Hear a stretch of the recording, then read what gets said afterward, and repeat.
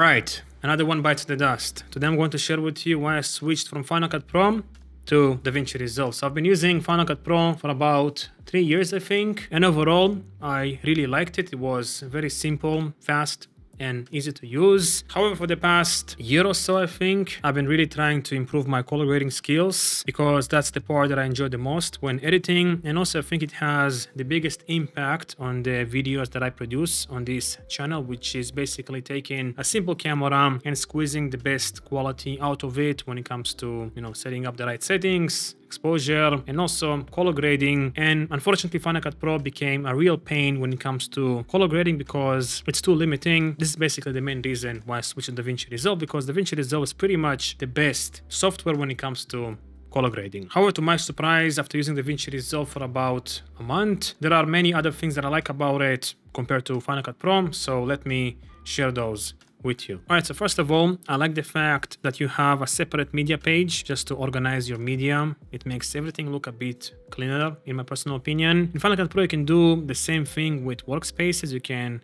do view, window, workspaces, organize, and then you'll have something similar to the media page, but I find it to be a bit cleaner looking in Davinci Resolve. Another thing I like about Resolve when it comes to organization is having these power bins, which allows you to save your most used materials such as titles, effects, intros, outros, clips across all of your projects. So no matter what project I'm going to open, I'm going to have these titles in here in the power bins section, overlays and whatnot, and you can add whatever you want to this section, and it's basically going to always stay there across all of your future and also past projects. Another thing that I like about Davinci Resolve is that when you insert an SD card to your computer, it's not going to show you this stupid import window. It's so annoying sometimes, especially when you have Final Cut Pro in the background, this window, and you just want to insert the SD card and maybe clean it up or just import some photos, but no, you're gonna see this window exactly when you don't want to see it. But one thing that I definitely prefer in Final Cut Pro is the keyword organization. You can do Shift Command K and create like a keyword. Then you can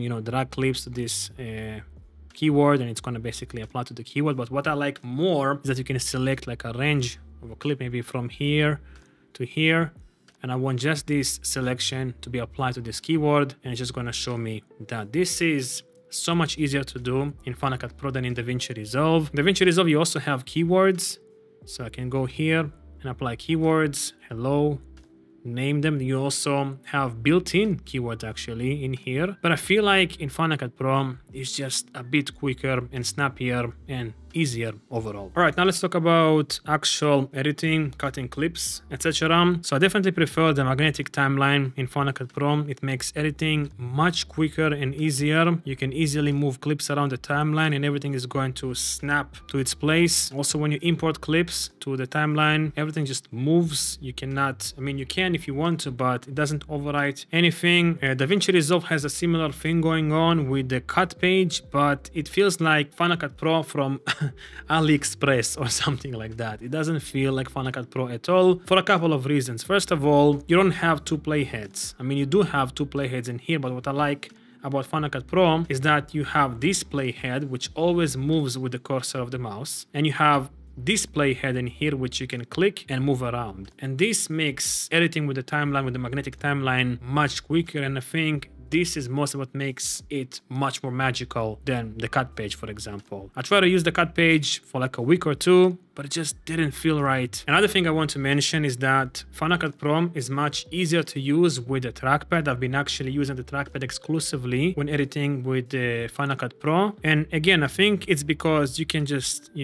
swipe left and right, up or down your finger, and it's just going to move this playhead really easily. You want to move a clip around, you can use the the drag feature. I'm using actually 3-finger drag to drag my stuff, and just works really quickly and really fast even with the trackpad. Whereas in Davinci Resolve, you don't have two playheads again, so you can't really move the playhead with one finger. You have to press in here and then it's gonna move the playhead. That's why I actually had to buy myself a mouse. This is the Logitech MX Master 3S, and it works really well. It's actually better in some ways because it's more precise, has more buttons, but I miss the ease of editing with the trackpad. But unfortunately, it's not really convenient to do in DaVinci Resolve. Now, even though I still prefer the magnetic timeline when it comes to pure clip cutting, there are some things in DaVinci Resolve that I actually like more. For example, I like having the freedom to be able to move my clips around on the timeline really easily without moving anything on top. So for example, if I have 3 clips in here going on and I want just to move this clip, I can select this and move it around. Whereas in Final Cut Pro, if I have stacked clips in here and I'm gonna move this, it's gonna move everything together. And sometimes it gets really messy, especially if you have a complex timeline going on. Then also, I like that you can link and unlink clips. For example, if I just want to move this video clip in here or just the audio, or maybe I want to link 2 different clips together, I can, go here and link this and then link this video and this audio. And it's gonna be now linked. You can do so in DaVinci Resolve, and I'm not sure you can do it in Final Cut Pro. But one thing that I really disliked in the beginning when using DaVinci Resolve is that when you move a clip around, and for example, you want to move it to the right, it's overwriting everything, which does not happen in Final Cut Pro. You just move it around, it's gonna move everything for you, just like so. But then I discovered this keyboard shortcut, Command and Shift. You hold basically Command and Shift while clicking and dragging, and it's basically acting the same as in Final Cut Pro. But what I like to do more is basically select the clip, again hold Shift and Command, and then either press comma to move to the left or period to move to the right. Another thing you can do with this is when you have the media pool open, instead of just, dragging the clip and overwriting everything that's on the timeline, you can hold Command and Shift again, and it's going to basically move the clips for you like in Final Cut Pro. Now, one of my favorite things when it comes to editing in DaVinci Resolve is this video and audio tracks. Just gives you much more customization and also more versatility. First of all, you can rename tracks. You can mute audio tracks, which you cannot do in Final Cut Pro as far as I know. You can also disable video tracks.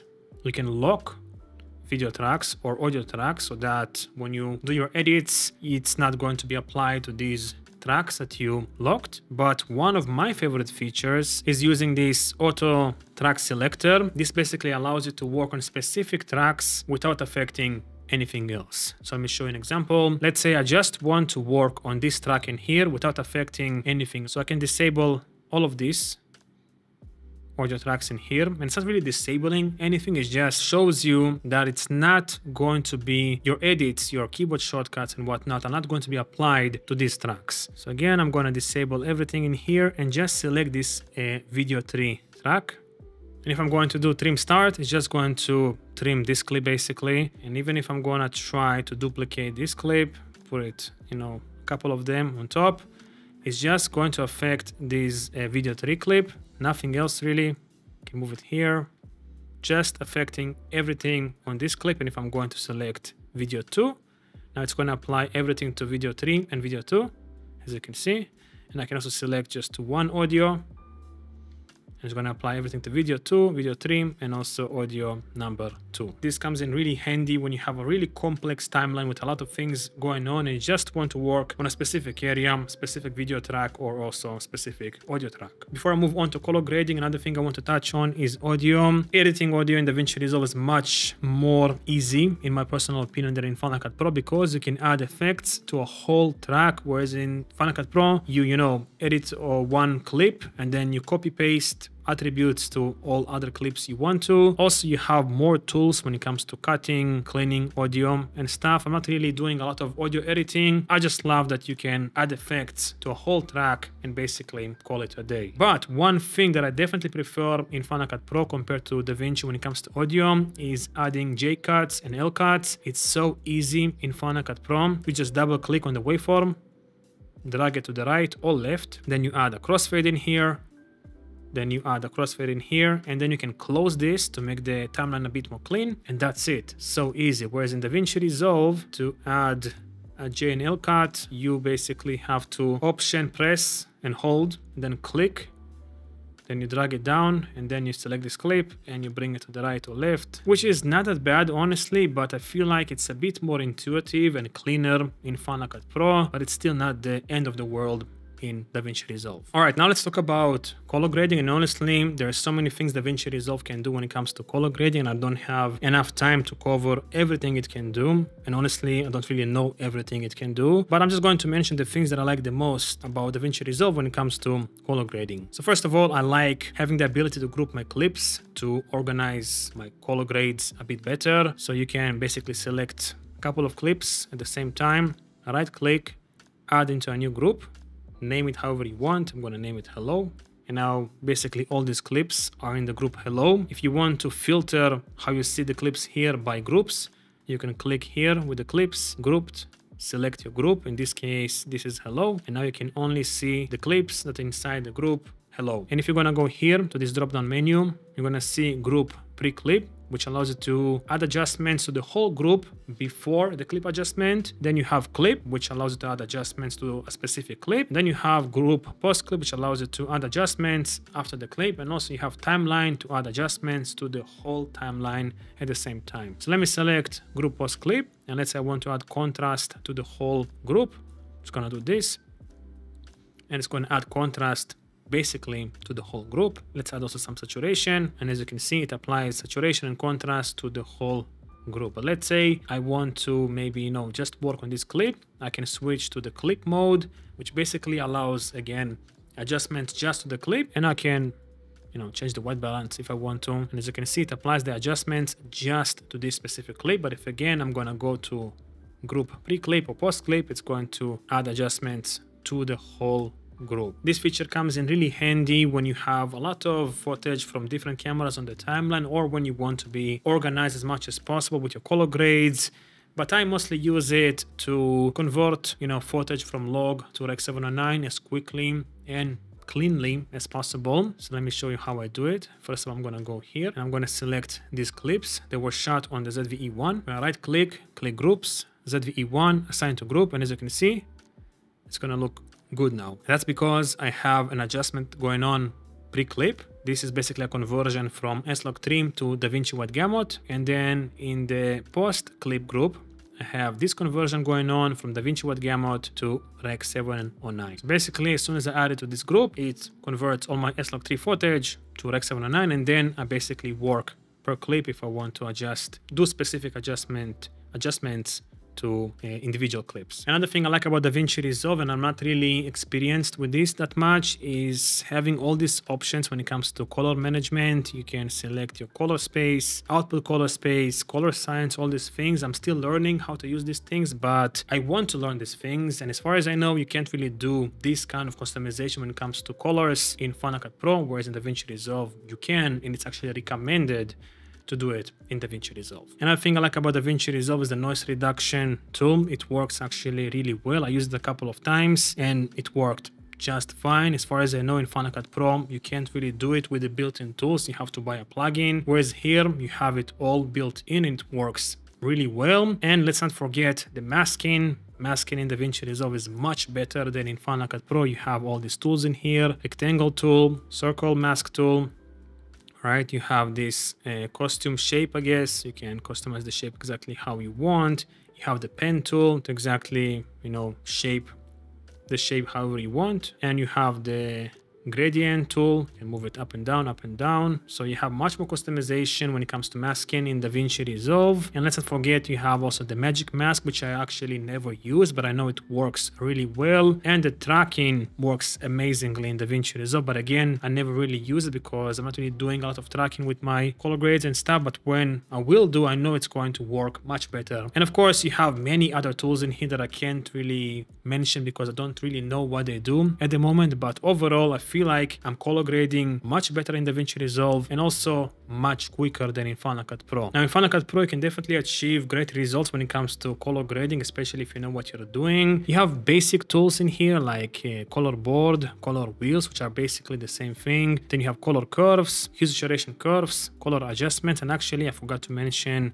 the HSL curves in Davinci Resolve. I don't really know how to use all these dials in here, but I found that creating a mask with HSL curves in Resolve is much more accurate than in Final Cut Pro, and it should be because it's a much more sophisticated tool. But regardless, the adjustments here are much more broad and basic, Whereas in Resolve, you can be much more precise and gradual. But if you want to take your color grades to the next level, you can use this plugin called Color Finale Pro, which I do not recommend actually, but let me show it to you. It basically has the majority of the features you will need to create a professional color grade. Has like maybe 80% of what you need from Resolve to achieve pro level color grade. But from my experience of using it like 5 months, 6 months, I bought it the last Black Friday, so it was like 5-6 months ago. It's just not reliable. It's not a reliable plugin from my personal experience, especially when you have a complex timeline. Everything can work fine in this plugin. Like, let me do some adjustments in here, start some saturation, right? But then let's try to do tracking, which is where you experience the most issues with this plugin. Do some masking and tracking. I'm gonna create like a circle in here around me and start tracking.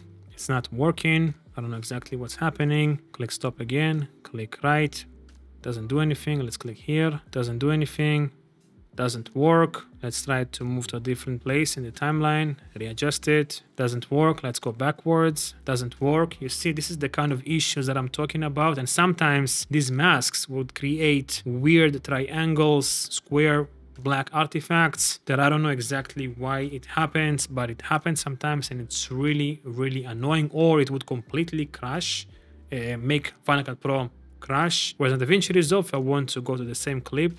Let's see this clip. I'm going to add another node. Let's add like a circle shape. Let's see how much smoother this one works. I'm going to go here with the tracking in here, click right, and look how it works. Super quick and snappy. I don't have to do anything, and I know for a fact it's not going to crash or anything like that. Now finally, in terms of reliability and speed, I still feel like Final Cut Pro exports videos a bit faster. I'm not sure really, but I feel like this is the case. But in terms of like reliability, they're almost the same. But I haven't really had a crash in DaVinci Resolve, and I've edited I think like 6 videos in here. So far in terms of reliability, they're almost the same, and I feel like when it comes to exporting videos, Final Cut Pro is still a bit faster, but I might be wrong, I don't know. Anyhow, I think this is it for today, but I want to mention a couple of tips if you're going to switch to Resolve yourself. First of all, give it at least 2 or 3 weeks, because Resolve is a steep learning curve, at least from my personal experience. So give it some time. It's very different compared to Final Cut Pro, totally different actually. So you'll have to watch a lot of tutorials, maybe even courses. And I don't think I'm gonna come back to Final Cut Pro unless Apple is going to step up their color grading tools inside Final Cut Pro, but I don't think they're gonna do it. I feel like Apple is not really investing a lot in Final Cut Pro, whereas DaVinci Resolve is always coming up with new updates and it can do so many things. So I feel like DaVinci Resolve is the future when it comes to video editing, at least at the moment. And Final Cut Pro is more for like basic users. If you want to just do basic video editing, it's fine. But if you want to go next level with your video editing, especially when it comes to color grading, I think DaVinci Resolve is the better choice.